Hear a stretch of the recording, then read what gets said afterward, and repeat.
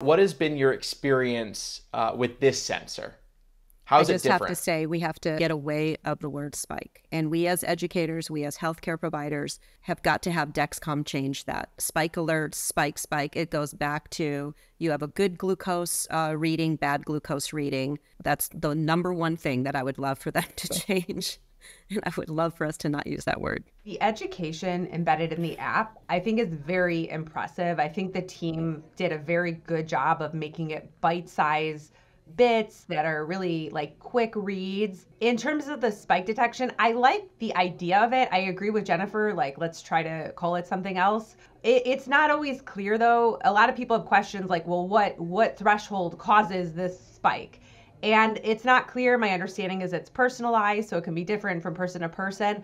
But even within myself, it was like at a time when I was like, surely I'm going to have the spike detection go off. It didn't go off. And then another time it did. And so I think it's not super clear to me what prompts that. The education embedded in the app is fantastic. It's vetted. It tells you who vetted it. The resources are there. And I do love that as well. I wish that there was an explanation of what is a spike, and it was not in there.